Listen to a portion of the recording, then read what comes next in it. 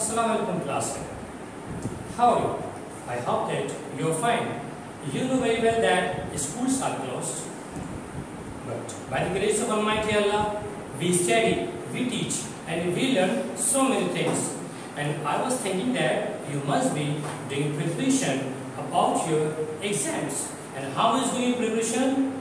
That's good. I like that. Class 7, you know very well that in question number 1, we people are in the habit of always giving the question answer. And you must be learning that.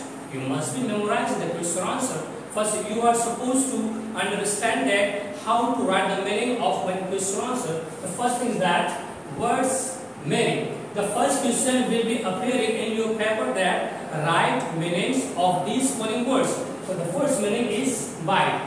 What is the meaning of bite? The thing is that which words meaning are mentioned in your copy, the whole chapter, you can say that you are supposed to learn, you are supposed to memorize, and after memorizing you are supposed to write every meaning over there. For example, I am giving example about that. First you write Urdu meaning, after that you write English meaning, and this process we have been learning till class 5. So does it, I am telling you like that. Bite, what is the meaning of bite? Bite means wait, इंतजार करना. इसी तरह haste का मतलब होता है soon, जल्दी करना. इसी तरह oft जो है वो एक लिटरेट वर्ड है जो अमूल पोयम में इस्तेमाल होता है, जिसके लफ्ज़ माने often यानी कि अक्सर के होते हैं. फिर इसी तरह vales means valleys, वादियाँ. Then hesitate means होता है हिचकिचाना, घबराना. जब हम किसी से बात करते हैं उसके दरमियान जो कन्फ्यूजन महसूस हो, जो घबराहट महसूस हो, उसको हिचकिचाना कहते हैं. इसी तरह फॉरबिड का मतलब होता है जब हम किसी को किसी काम से मना करते हैं तो वो क्या कहलाता है, वो forbid. For example, my father forbid me to go to outside. मेरे वालिद साहब ने मुझे मना किया है कि आप घर से बाहर ना जाएं. इसी तरह के वर्ड्स मैंने आपने याद करनी है, सीखनी है, ताकि आप एग्जाम के हवाले से इसकी प्रिपरेशन कर सके. देन ऑस्टेंटिशियस मीन्स दिखावा, डिस्प्ले.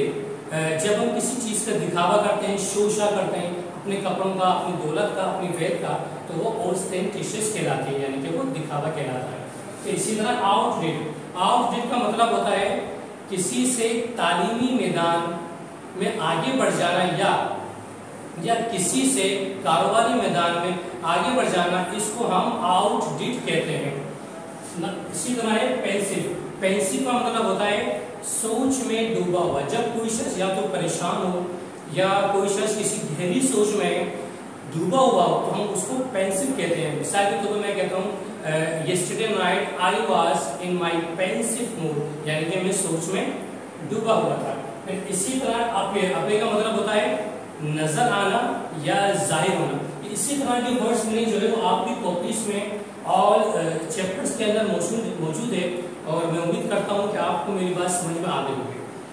वर्ड्स मीनिंग आपने याद करनी है. याद करने के बाद आपने इसको कॉपी में लिखना है. एक एम्प्टी क्वेश्चन शीट्स लेंगे. एम्प्टी क्वेश्चन शीट्स में आप वर्ड्स उतारेंगे, इंग्लिश मीनिंग और उर्दू मीनिंग आप लिख के लेकर आएंगे और स्कूल में टीचर को चेक कराएंगे. अस्सलाम वालेकुम. Thank you very much.